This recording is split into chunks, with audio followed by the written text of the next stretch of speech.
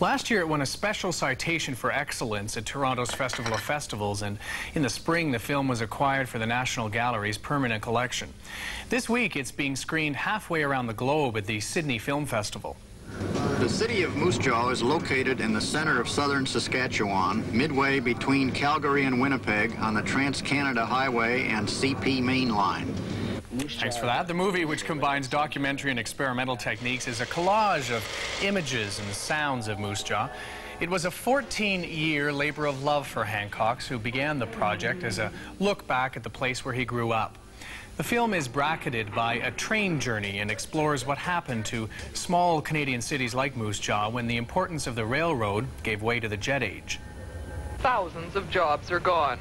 Ottawa announced deep budget cuts to VIA last spring, but it wasn't until today that Transport Minister Benoit Bouchard revealed just where those cuts would be. Now, Hancock says, giant moose statues and museums are all that's left of Moose Jaw's once thriving economy and prairie culture. Rick Hancox joins us now from the National Gallery in Ottawa. Hi, Rick. Hi. Now, the film is called Moose Jaw, and the subtitle, I think, it tells a lot about what the film is about. There's a future in our past, which I take it you're saying with a bit of irony. Yes, I'm now dropping that as the subtitle. I'm just simply calling the film Moose Jaw because I think people might think that it's simply a promotional film or an educational film about Moose Jaw. And it's really quite a subjective film, but that had come from a Main Street renovation project in Moose Jaw in the early 80s, and that had been the motto for that project. But I realized during the making of the film that over the 14-year course of the film, it had in effect become my own motto, in that the film was really about my own past more than it was simply about Moose Jaw. And you say it took you 14 years, which is astonishing. I mean, this was a labor of love for you, obviously. Yeah, well, it did become somewhat of an obsession. When I began the project in 1978, I had no idea it was going to turn into this. But I had originally begun the film on a trip out west, and I hadn't seen Moose Jaw for about 20 years, having left at age 12 in 1959. And I just had a camera with me and began recording the landscape of my childhood. And every few years I would go back and I would keep collecting images. Now, I hasten to add, I've done more films than just this in the last 14 years. Yes, so this hasn't been your job for 14 years. That's right. Yeah. I've made about 6 or 7 others, but this has been on the back burner, and it's been an interesting way that it came together. It slowly developed, and it seemed to take that much time to begin to notice the changes that took place in Moose Jaw, in Saskatchewan, and in Canada, and in my own maturing in relation to the project and in relation to the place of my childhood. And the changes had not been for the good. Well, I remember a Moose Jaw of the sort of post-war boom era of the 50s. It was still a time when there was still a pioneering spirit out west. Nobody ever thought about the past. There weren't museums at that time. But there have been some economic hard times. It's no secret.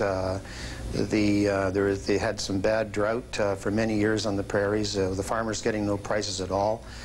And that's affected Moose Jaw. Another problem, of course, is that Moose Jaw is just, Regina as the capital city was just built too close to Moose Jaw. And Moose Jaw has suffered as a result of the sort of government largesse in comparison.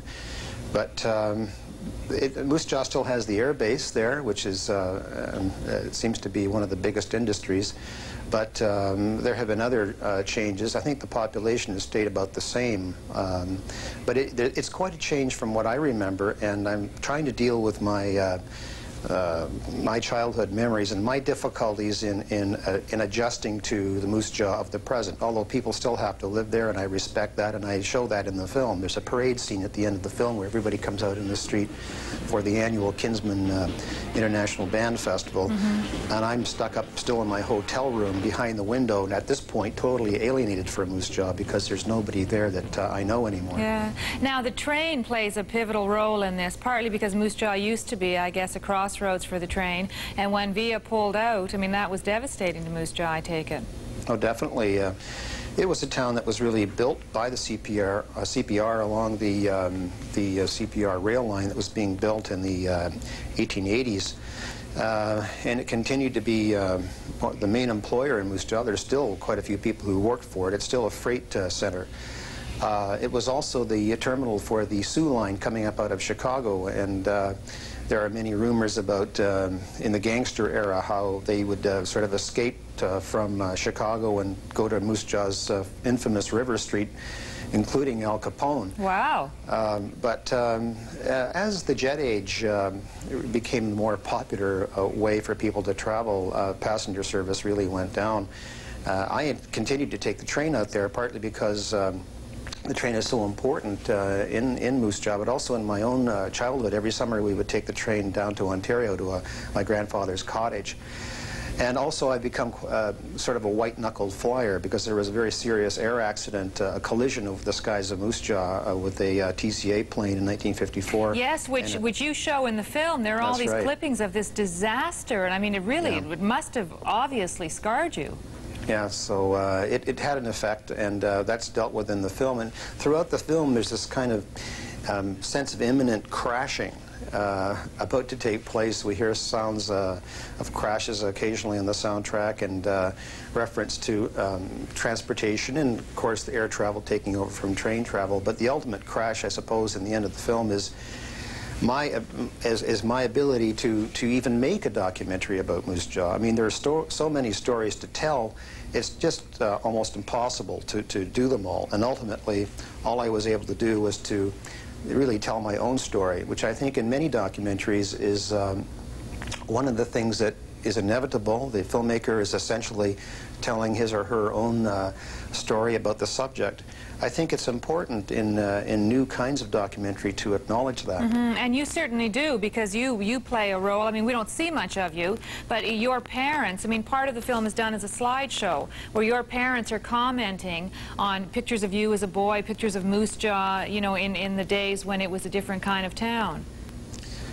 Yes, I think that's. I think people are interested in the personal aspect of the lives of ordinary Canadians, and I think when we try to gloss over that, films don't have the credibility that they might otherwise have. But yes, I do use stills from my past and pictures of Moose Jaw in the present, with my parents, as you say, commenting on the soundtrack in the background. Do you know Rick Hancox any better now that you've made this film?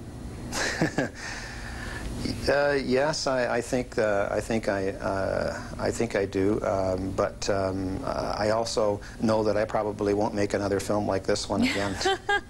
Yes, I can I bet after 14 years you want to give it a rest. Well, thanks for talking to us today, Rick. Thank you. It's my pleasure. Bye-bye. Bye. And still to come, keeping